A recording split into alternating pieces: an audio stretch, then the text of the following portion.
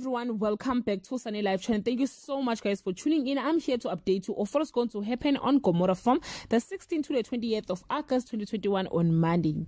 Don't tweet and shoot London. Ntokozo overhears Melusi breaking up with Tati. A drunk Miss Hlungwane points fingers at Tati on Tuesday. Ntokozo proved to be a thorn by Melusi's side. Dawn inadvertently becomes the #1 tsotsi in Gomora.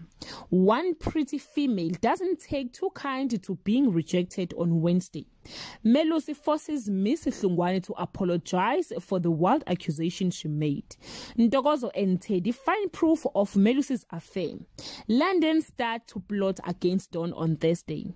Dawn's business life take two major hits unbeknownst to him.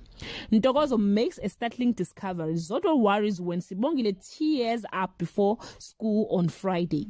The tension between MaZet and Dawn boils over and ends in a deadly threat. Ntokozo gets the last piece of proof that he's been looking for, but it could destroy his family.